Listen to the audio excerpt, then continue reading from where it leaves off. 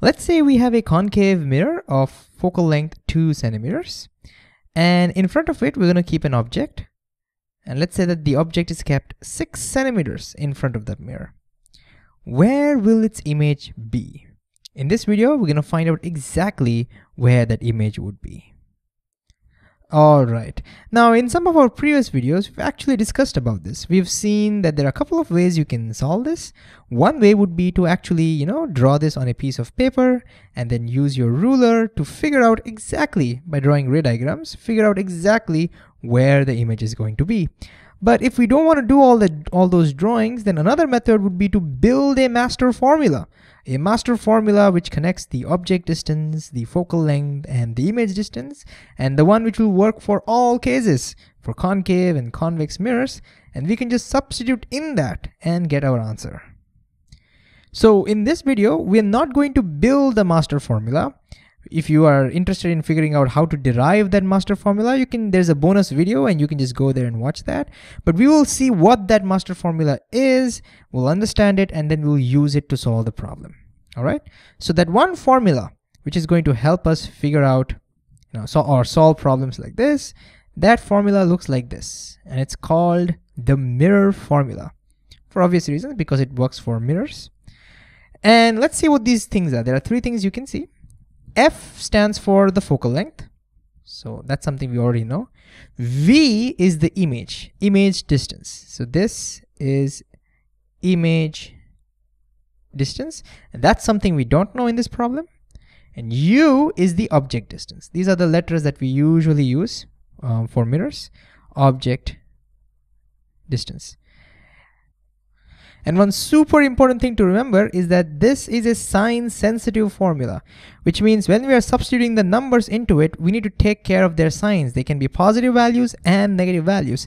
And to quickly recall why we do that, that's because we need to differentiate between measurements done in front of the mirror and measurements done behind the mirror. We assign one of those measurements as positive, the other measurements as negative. And so to quickly recall how we figure that out, which is positive and which is negative, we always choose the incident direction as positive. So notice that here's the object and here's the mirror, and the incident ray would be this way. So incident direction, right side is positive. This means that all the positions to the right side of the mirror will be positive positions. Anything on the right side of the mirror will be positive, and anything to the left side of the mirror will be negative positions. And if this thing is not super clear to you, then it'll be great to pause this video and go back to previous videos. We have discussed this in great detail. Watch that and then come back over here. All right, now that we have our signs ready, let's look at what we have. We need to find the image distance. That's what we need to figure out. So this is what we need. What do we know? We know the object distance. That is 6 centimeters, right? Object is 6 centimeters from the mirror. And so U is 6 centimeters, but remember, we need to take care of the signs. Notice that the object lies on the negative side because all the positions here are negative. So U will be minus 6 centimeters. Then what else do we need? We need focal length. We can see the focal length, the principal focus also lies on the negative side. And therefore this focal length will be negative 2 centimeters. Hope that is clear. Anything that lies on the negative side will get negative distances. All right. Okay, so we have 2 things, F and U, and we need to figure out what V is. And so now then whatever follows is just going to be substitution and algebra. So great idea to pause the video and see if you can do the algebra yourself. Now, before we pause, a quick thing, I want to emphasize on what these negative signs mean in this particular example. So once we have these sign conventions, when we substitute the negative 6 over here, we are telling the formula that the object lies on the negative side, which means in front of the mirror. If we had substituted plus 6 by mistake, then the formula would assume that the object lies on this side, which is behind the mirror. Now I know that sounds silly, but that's what that's what the formula would assume, and then we'll probably get the wrong answer. Similarly, when we substitute the negative 2 centimeters over here, we're telling the formula that we're dealing with a concave mirror. How? Because only if it is a concave mirror, the focal point will lie on the negative side, at least in this example. And if we had substituted plus 2 centimeters over here, then it would assume that the focal point is on this side, meaning it would assume it's a convex mirror. Again, it would give us a wrong answer. Just telling you how important it is to, to include proper signs in our formula. All right, pause and try to do the algebra yourself now. All right, let's do this. So if we substitute, we'll get 1 over f, which is -2. That will equal 1 over v plus 1 over u, which is -6. Now, I'm not going to substitute the centimeters because everything is in centimeters, so my image distance will also be in centimeters. I like to put the negative sign on the numerator, so I'll call it as -12 equals 1 over v. Negative times positive is negative, so -1 over 6. Excellent. Now I need to isolate 1 over v because that's what I want to figure out. So I'm gonna try to get rid of this -1 over 6 by adding 1 over 6 on both sides. So if we add 1 over 6 on both sides, on the left hand side we are adding 1 over 6.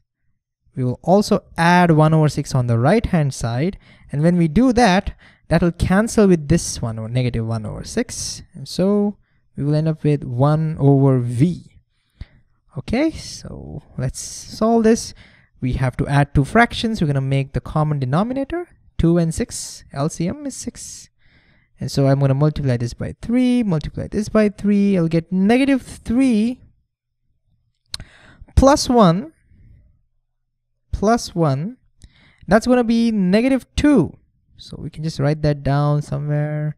Okay. -2 over 6. And that's 1 over v. I know it's getting a little crowded, but it's almost done. Then we can just cancel this. 2 goes 1 times, 2 goes 3 times. And so we have 1 over v equals -1 over 3. So we want v, so we'll do the reciprocal. V will be negative reciprocal of this. 1 over 3 reciprocal is 3. And so we get -3 centimeters. And there we have it. We have found what v is. So what this means is that the image is 3 centimeters away from the pole, from the center of this mirror. Remember, whenever we are using this formula, all the distances are from the pole. So 3 centimeters, but which side? Well, the sign tells me it's on the negative side. And so I know it's in front of the mirror, all right? So it would be somewhere over here because this is 2, it's a given. So this would be somewhere over here, 3 centimeters. And there we have it. We have solved our problem. So to quickly summarize, we learned what the mirror formula is, which connects focal length, object distance, and image distance. And to use this formula, we have to use our sign conventions. And the sign convention that we use is we consider the incident direction as positive, and then the other direction becomes negative. Now, before we wind up, one thing I need to mention is something that we should always remember is that a sign convention that we are using is just a standard. If you ever forget that, don't worry. You will still get the right answer. So what I mean is, if by mistake, when you're solving this problem, if you chose the left side as positive and the right side is negative, but you substituted your values accordingly, then you would still get the right answer. You would eventually get that the image is 3 centimeters in front of the mirror. But usually we like to choose the incident direction as positive, and we like to stick to this sign convention.